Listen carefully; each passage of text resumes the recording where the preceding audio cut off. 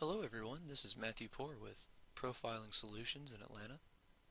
Today we're going to walk through installing a module into our SugarCRM system. Profiling Solutions develops, sells, and also allows the download of several SugarCRM enhancements through the form of SugarCRM modules. So today we're going to walk through installing one of these packages. Now, this particular module is distributed through email. A lot of our modules are. You'll get an email when you originally purchase, or if we send out an update, like in this case.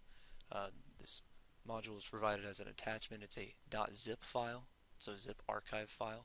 All SugarCRM modules are going to be zip files. So this notice lets us know that it's version 1.3, has several enhancements and bug fixes, so we really want to get this one installed pretty quickly. I'm using Microsoft Outlook, which a lot of you are. If you're not using Outlook, if you're using something like Gmail or Thunderbird, or even Outlook Web Access, it's going to look a little bit different, but the gist is always the same. We want to get a copy of this module saved to our desktop. In Outlook, we just do a save as, and we get that zip file itself. Let's go back to our web browser. Let's go back to our SugarCRM instance. We're looking at a contact page. We actually want to come up here and look for the admin link in the top right corner of your SugarCRM instance. Now you must be an administrative user in Sugar to have this admin link. If you're not an administrator of at least some module, this isn't going to show up.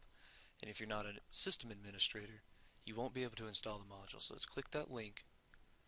We're going to scroll down.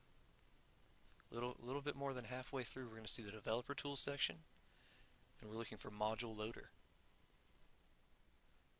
Module Loader, of course, going to be used to install modules, also for language packs and updates like this one.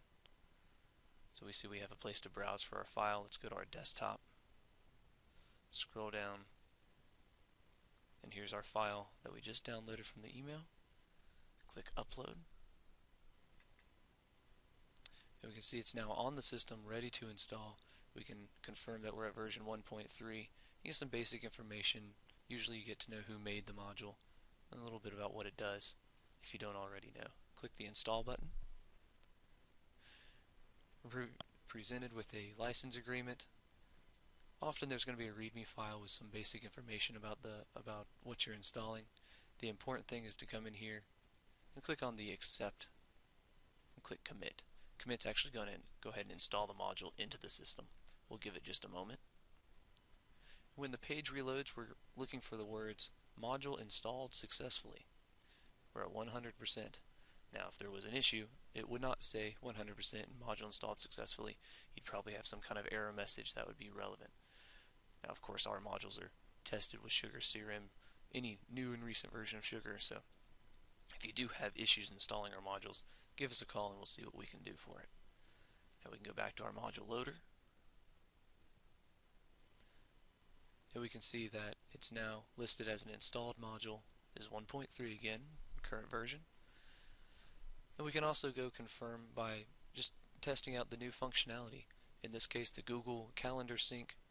We can see if we go to Calendar, we have the Google Calendar set up, so we know the module's working. We can see that it's been installed and it's affected our system.